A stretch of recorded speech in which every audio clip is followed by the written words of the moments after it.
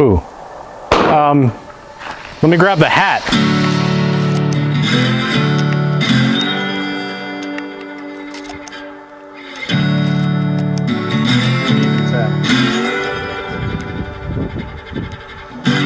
Hey there everyone, this is Scott with Hi-Lux Optics. Now if your eyes are automatically drawn to this beautiful rifle in my hand right now, I wouldn't blame you. This is a Winchester Model 1873, colloquially known as the gun that won the West. It has a pedigree lineage the likes of which you might not even believe. Way back in the day, this started off on a foundation of the Volition rocket ball. That was ammunition that actually had the propellant inside the lead. Pop a percussion cap on that, and there you go. That featured a ring lever mechanism. You pull that ring and it goes through all the actions. Well, it wasn't too long after that that a fella named Henry got involved. There's a fly and I accidentally moved. Sorry folks, we're filming this in the desert right now and there is some natural wildlife going on trying to disrupt our shot. But don't worry, we're here for you. This rifle originally got its first changes from old Mr. Henry, who might be famous for other lever actions that he made. Past Smith & Wesson and Henry, we arrive at Oliver Winchester, where all of this rifle finally comes together. Let's first point out, this rifle fires centerfire ammunition.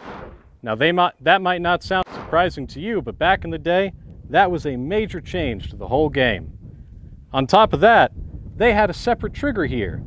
The original lever actions, you'd pull a ring through the entire process, but this, you cycle the action with the lever, and you fire when you're ready by pulling the trigger.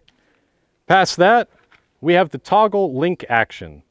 This isn't the kind of action that you might be familiar with on modern falling blocks, modern lever actions, anything that's semi-automatic, of course, is going to look completely different. This particular mechanism, let's go through it. As you pull the lever, that's going to eject the rounds, load the next one in place, drop the block out of the way and lock it in.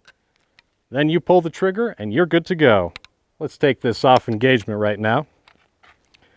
Another improvement that we see from Henry and Winchester days, we've got a loading gate back here in the receiver, which, by the way, was massively important in times of battle.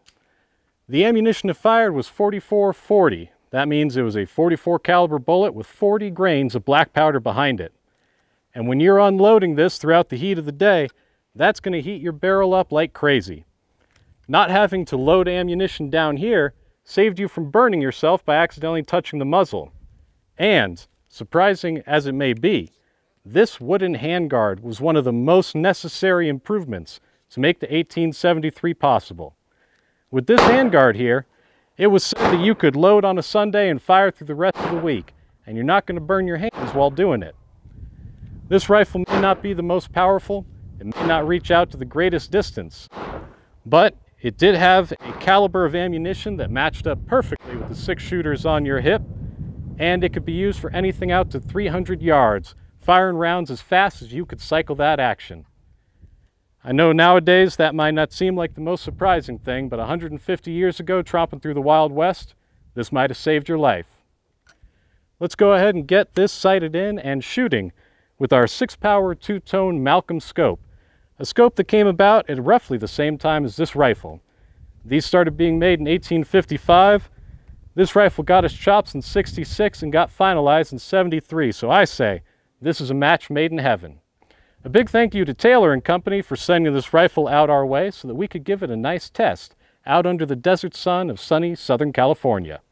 Hope you join us in the next video as we fire some rounds through this thing, hand-loaded by our very own Italian Grandpa Leo. Hope you all have fun out there. Enjoy whatever it is you're shooting.